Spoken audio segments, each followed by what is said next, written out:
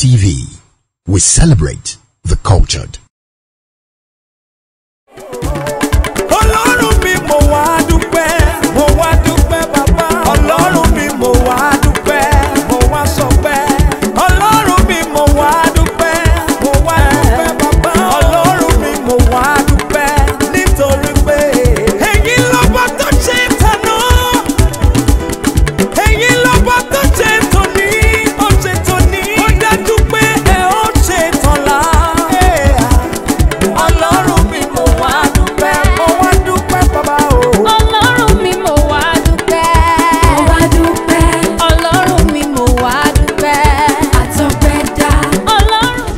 Sunday evening, and we are live at Mr. Funsho Adeolu's birthday. There are a lot of celebrities here, well wishers, friends to celebrate with him here today, and of course Black Team is here to also celebrate with him. Let's go around and interview the well wishers, friends, celebrities, and Funsho Adeolu himself. Don't go anywhere because it's happening here. It's like talking about your son, really, you know. Well, he's been doing a bit of acting before he met me, but of course, maybe school things and all of that. But he met me and it was a very good, and it was a good synergy when they met me. It was the time we were in Paris. And I came around, I think I was at Funsho Adeolu's house to talk with the mom about coming to record. So he was around there, I think that's some relationship. So when I met with him, we spoke. And later I felt that this guy's going to be in the program. So later I came on the program. From that time on till today, he's been like a son to me in the industry.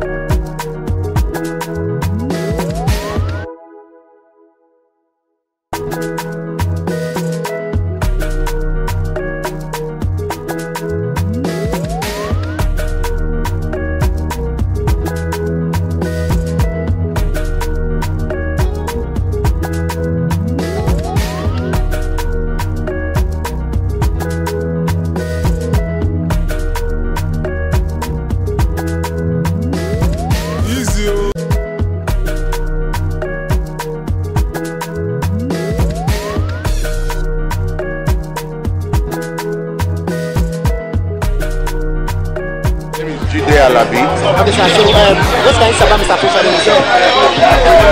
Well, Funsho is not just a friend, he's a brother. We've been together for a long time. Some people call us twin. So, Funsho is just a guy like me. We play like it is, we say it like it is. We keep things real. We're very realistic human being. And that's just what the world should be.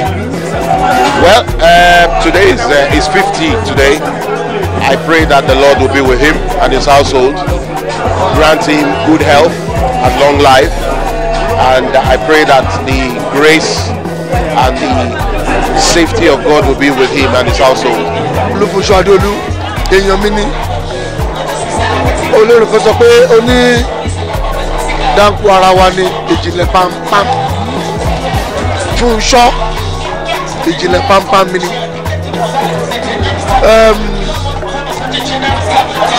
Àdàbí ẹ̀gbọ́n tàbúrò síra wa ni, ọ̀rẹ́ ẹ̀gbọ́n tàbúrò. Sinimá kan tí mo ṣe láyé mi, sinimá ìyàwó mi ni Fọlúkẹ́ Dáramọ́lá Sàlàkọ́. À ń pè àkọlé ẹ̀ ní Cobweb. Mo ṣe inú ẹ̀. Èmi àti Funsho Adeolu la jọ ṣe ọ̀pọ̀lọpọ̀ iṣẹ́ yìí. Òun ló kọ́ mi bí mo ti máa ṣe. Òun ni ó ṣe bí olùkọ́ mi. Òun ló ṣáà make sure pé mo ṣe dáadáa. Èèyàn mi ni o. Èmi àti ẹ̀ a ní àjọṣepọ̀ tó dán mọ́rán yín. Èèyàn dáadáa ni. Ẹ̀dá yé ò lé ni. Ẹ bá nǹkan tó ń ṣe lénìí, ẹ̀rí bá yé ò lé. Mo fẹ́ lérò pé ìyàwó ẹ̀ gan-an ló ní kó ṣe lè tó ṣe yìí. Torí Funsho Adeolu tèmi mọ̀, ó lè má ṣe kankan. Ayé ò lé.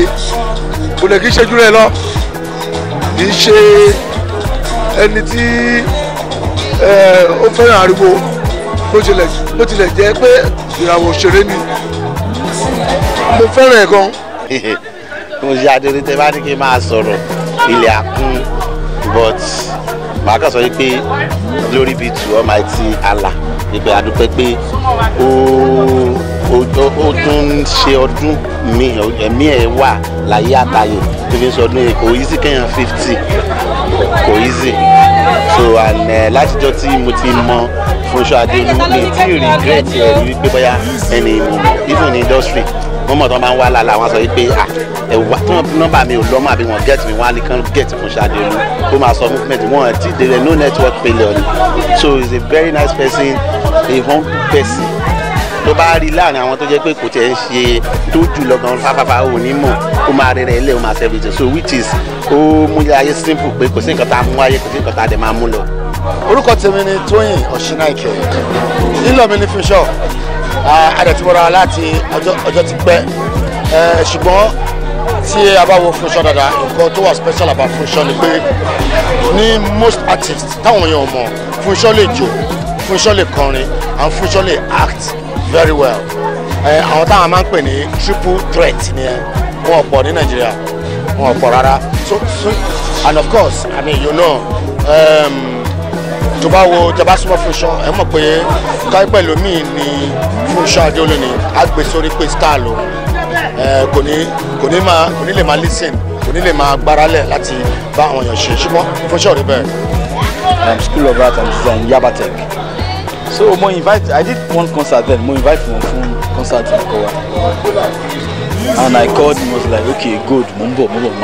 So he came around, and the students were like, wow, good. Where did you get this man from? And that thing made them to respect me so much. That where did you get this man from? And I wasn't expecting him to. I'm nobody. Don't you understand? So I wasn't expecting him to come around, and he came around. I was like, wow.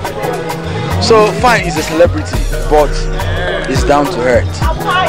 It's just a little that wants everyone to grow, everyone to be happy. And I like the fact that he's a very simple person, he's a very simple personality, and he's a leveler. Like he can relate with anybody, and he will tell you, you know what, yeah, you have to tread carefully. You know, he give us a lot of good morals, which I really appreciate about him.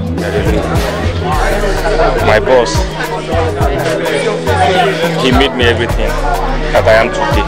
To the glory of God, he made me everything. I can't just afford not to be here today. I came to celebrate him. He's 50, and I think I'm the second person he trained. And since I've known him, I've never regretted knowing him. That's all. I came to celebrate my boss. Bra Funsho, Ọlọ́run jẹ́ kó pẹ́ fún mi.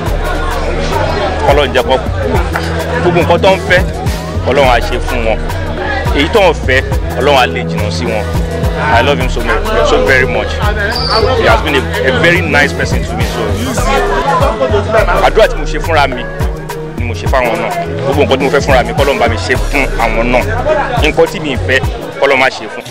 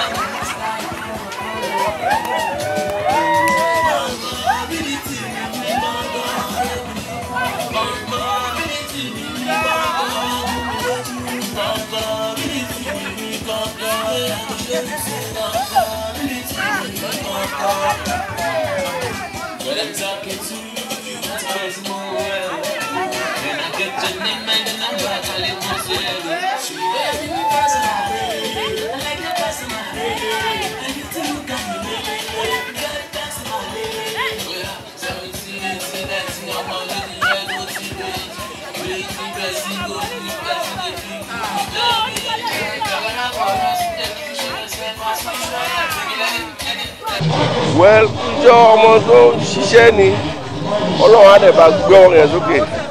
Gbogbo àwọn tó wá pàdé wọ́n máa bá gbé ọwọ́ yẹn sókè. Òun náà ti gòkè àgbà ní ẹ kò ní ṣubú, kò ní jábọ́. Àtòun àti fámílì ìyàwó àtọmọ Ọlọ́run á kí pọ̀ dáadáa. Well, Funsho Adeolu happens to be my blood. Let me just put it that way. He's been very supportive. Anything I do, he's always around. He's generous, he's friendly. We are still live at Mr. Funsho Adeolu's birthday, and as you can see right here beside me, and we want to talk to him. Right, so what can you say about people coming here today? Wow, it's so awesome. I must tell you that I was not expecting people like this, but I invited just few people just to come and eat and chop. But they have turned into a party, a real celebration for me, and I'm sure that for everybody that came, I say thank you so very much. It means that I'm so loved. For everybody that even posted pictures of my day on May 9th, I say thank you to all of you. God bless you. We will be doing so wonderful things in our lives, and God will be with all of us. Thank you. Golden age will be golden for all of us in Jesus' name.